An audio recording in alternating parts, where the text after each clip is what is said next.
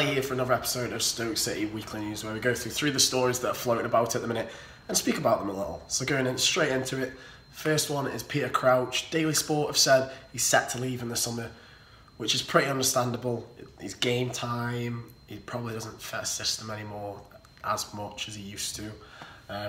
Whereas the Sentinel have also said that he's still got a lot to offer for Stoke if he gets the game time. And he probably won't. He's not going to get as much games anymore. He hasn't played hardly this season. And when he hasn't had that scoring form, touch as he used to. He probably still can do a job for someone. I could see him going to one of the sides that gets promoted to the Premier League, or knocking him in for a top championship club, because he'll always have that quality about him because he's that sort of player. It'll be sad to see him go. I can see it happening in the summer. I can't see anything but him leaving at the moment. But it will be sad to see him go. He scored one of the best goals I've ever seen at the Britannia against Man City. Maybe one of the best goals I've ever seen in my life with my own eyes, like not on TV. So it will be sad to see the big man go. And he's such a character as well. I'm sure it'll be a miss in the dressing room.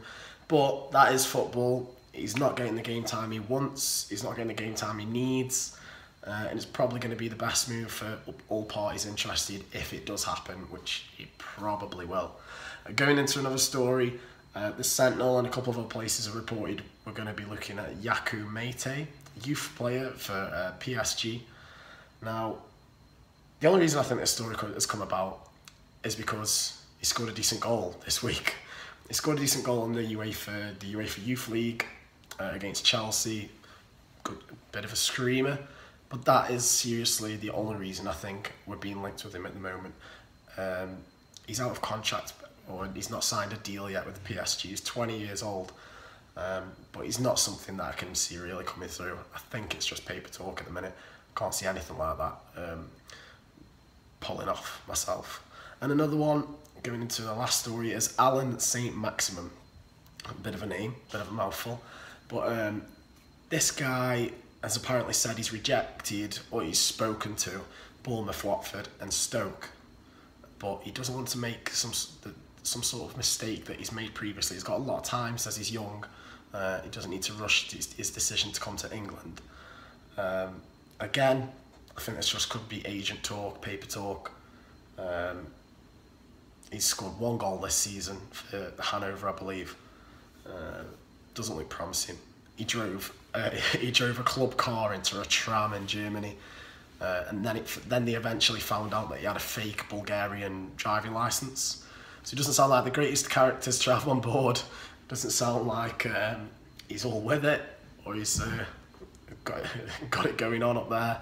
But then again, neither did people like Arnie when they first came to us. But as I say, don't think there's too much in either of those 2 transfer stories this week. So that is Stoke City news. Dave's going to be doing some more videos for the rest of the week, previews, etc. Now I am going to be going off to Barcelona.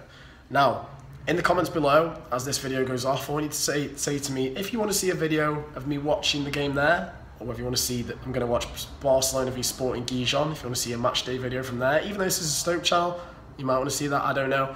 Another thing I'm going to do, probably anyway, is before we go into the Barcelona game, I'm going to find a load of Barcelona fans who can speak English and ask them what they know about Stoke, because we've got this Barcelona connection with the both clubs, so that's why not just ask them and find out what they actually know about us, and if they've ever heard of an oatcake, or how they think Bojan's doing, that sort of thing. So leave in the comments any ideas, or if you do want me to do those sort of things, and I will. Thank you very much for watching. Like, comment, subscribe.